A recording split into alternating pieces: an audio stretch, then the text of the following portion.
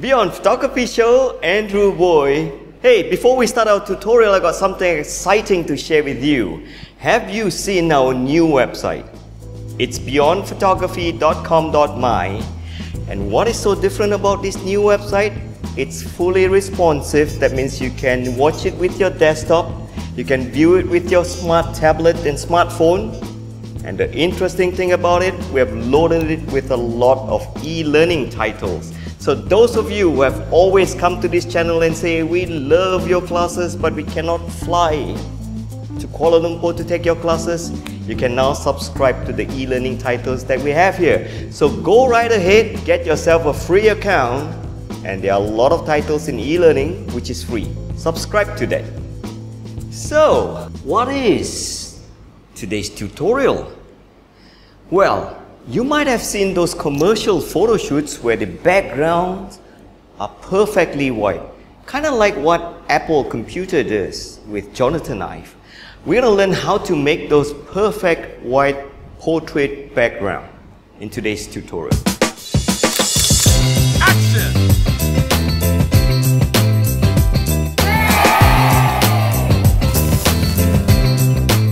Well, to do this, you need to have a white wall. Well, you don't need it exactly white, and also choose studio lights. But I know what you're thinking.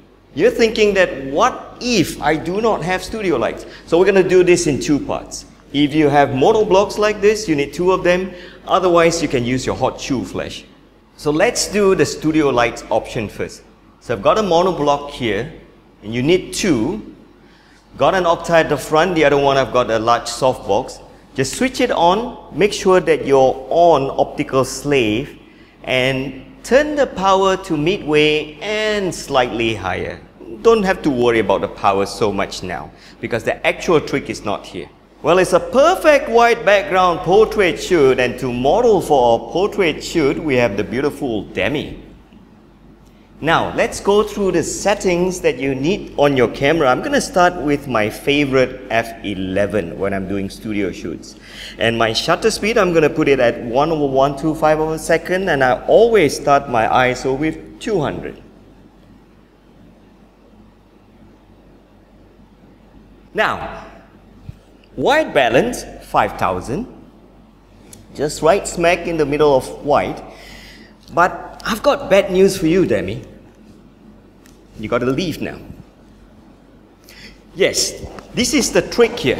Get your model to step aside first. You need to measure the white wall. This is the trick of the trade now. Take your camera and take a shot of the white wall. You want to find out how white is. But before we even do that, introducing lessons on histogram. This is your histogram.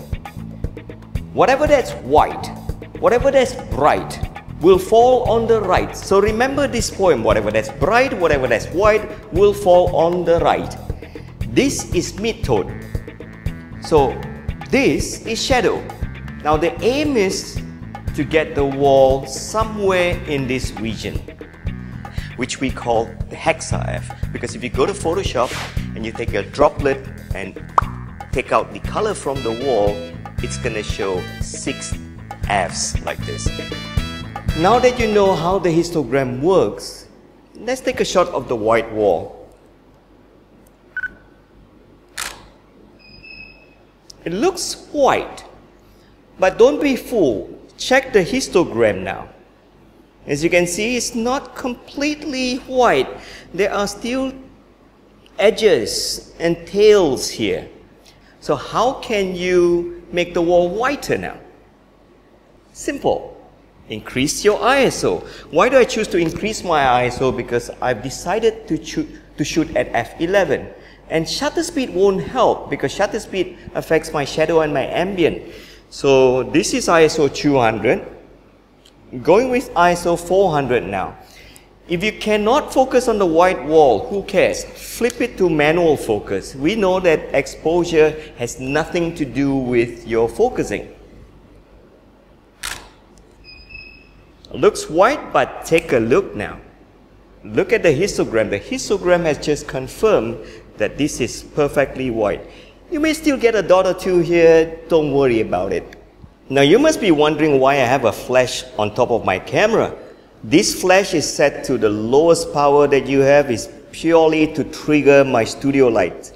With this technique, you do not need any main light, so it's just Demi sitting at the front. Well, now that we have gotten the walls white, we have Demi in front now.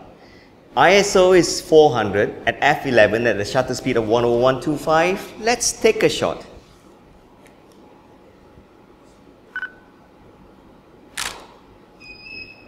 As you can see, this is still the white wall. This is the peak. And this peak here, this is Demi. She's underexposed. She's falling on almost the shadow region now. And this one, this is where her hairs are and the shadowy skin tone of hers. So she's still underexposed. So how do we make her on mid-tone here? Here's the trick. The trick is not to add light on Demi, but instead, add ISO. So the ISO was 400. I'm going to change this to 800 now and change a nicer pose. Hit down a little bit. That's good. And there you have it. Demi is now in mid-tone. What if you don't have those big 600 watt per second studio lights like the one I just used? You can always use your hot shoe flash. You just need 2 of them. Set it to about full power. You can even try half power on optical trigger. Let's try that. So same technique, choose the F number that you want. In my case, I'm using F11. Bring down the ISO to 200 again, and again the shutter speed 1/125. Doesn't make a difference. Shutter speed is for background. That's famous 5, number 3. And set up 2 lights on optical trigger, full power, that's your hot shoe flash. And take a shot of your wall and see how white this is. White, but check your histogram. Completely white. Let's add Demi now. Head down a bit and re-smile. Good. Okay, change. Head down a little bit and that's the good one. Good, and change. Yeah, that's good. Good. We got it.